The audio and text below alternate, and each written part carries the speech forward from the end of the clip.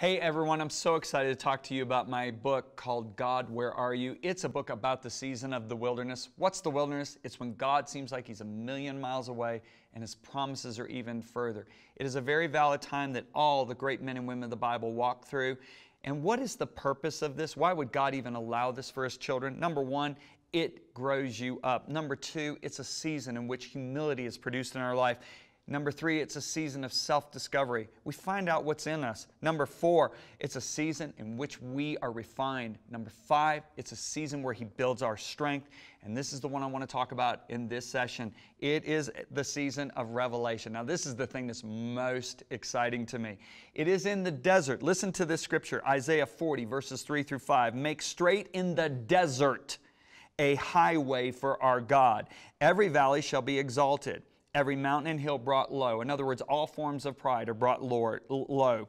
The crooked places are made straight and the rough places smooth. Now watch this. The glory of the Lord shall be revealed. The greatness of our God is revealed. The wilderness is the time which God reveals Himself. Now think about this with me, okay? You've got Moses. Moses goes on the backside of the desert for 40 years, and that's where God reveals Himself to Moses in the burning bush.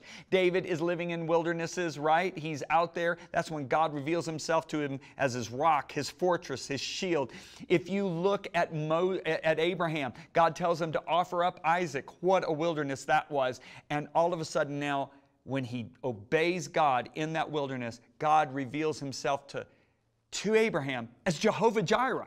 Nobody had ever known that facet of God's personality before. If you look at the Apostle John on the deserted island of Patmos, and what happens? He gets the revelation of Jesus Christ. Look at John the Baptist. This is absolutely amazing when you think about it. John the Baptist, all of his friends are going to study under Gamaliel.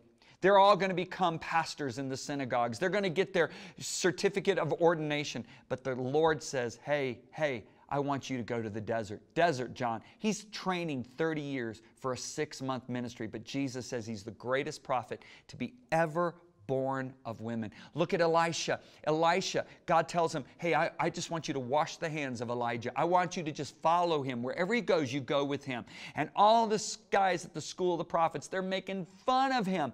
But yet God reveals Himself to an Elisha in a profound way. And I want to go back to John the Baptist. You actually have a scripture in the Bible. In Luke, it says Annas and Caiaphas were high priests. So they're doing their religious thing. They got their ordination papers, right? But now watch this. But the word of the Lord came to John the Baptist in the desert, and all of Israel went out to hear him. John got the word of the Lord in the wilderness. The wilderness is the place that God reveals Himself to us. Some of the greatest revelations I've ever received have come in the hardest times of my life, and I've taught mostly from them. Maybe 80% of the teaching comes from those times. Don't fight the wilderness. Cooperate with it and allow God to reveal Himself to you in a magnificent way.